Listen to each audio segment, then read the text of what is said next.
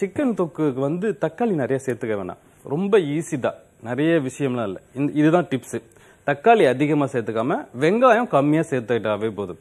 அந்த மசாலா வேணும்னா வெங்காயத்தை மட்டும் கொஞ்சம் அதிகமாக சேர்த்துங்க. தக்காளி சேர்த்தீங்கன்னா புளிப்பாயிடும். அதுக்கப்புறம் அதோட சிக்கனோட விஷயமே சரியாகும். ஒரு சின்ன விஷயமா சொல்றேன் பாருங்க. ஒரு பாத்திரத்துல எண்ணெய் போட்டுங்க. எண்ணெய் போட்டு ஜீரகம் தாளிங்க. அதுக்கப்புறமா நைஸா கட் பண்ண வெங்காயம். இப்ப 2 வெங்காயம் எடுக்கிறேன்னா அரை தக்காளி அந்த லெவல்ல இருந்தாவே போதும். தொக்கை பொறுத்த வரைக்கும் பாத்திரம் எண்ணெய் ஜீரகம் வெங்காயம் நல்லா கலர் ஆகணும். ப்ரௌன் கலர்ல வரும்போது அதுக்கப்புறமா இஞ்சி பூண்டு விழுது சேர்க்குறங்க. அதுல சேர்த்துட்டு ஒரு 5 நிமிஷம் வதக்கினதுக்கு அப்புறமா இந்த தக்காளி சேருங்க. இந்த தக்காளி சேர்த்ததுக்கு அப்புறமா தனியாத்தூள் அதிகமா இருக்கணும், மிளகாத்தூள் ரொம்ப ரொம்ப கம்மியா இருக்கணும். காரத்துக்கு தகுந்த மாதிரி கூட நீங்க சேர்த்துக்கலாம். கொஞ்சமா மஞ்சத்தூள், கரம் மசாலா தூள், ஜீரகத்தூள் இருந்து போட்டுக்கிட்டா ரொம்பவே நல்லா இருக்கும். அதுக்கப்புறமா ஒரு அரை டம்ளர் தண்ணி அது மட்டுமே போதும், நிறைய ஊற்ற வேணாம். ஊற்றிட்டு கொஞ்சம் நேரம் வதக்கினீங்கன்னா அது அந்த மசாலா வந்துடும். அதுக்கப்புறமா சிக்கனை போடுங்க. சிக்கனை போட்டு தண்ணிலாம் ஊற்ற வேணாம். சிக்கனை போட்டு கொஞ்சம் ஃபயரை அதிகமாக வச்சுட்டு கொதிக்க ஆரம்பிக்கும் பாருங்க. அந்த டயத்தில் ஃபயரை கம்மி பண்ணிட்டு மூடி போட்டுட்டு ஒரு 10 நிமிஷம் மிக்ஸ் பண்ணாவே போது சிக்கன் ரெடி ஆகிடும்.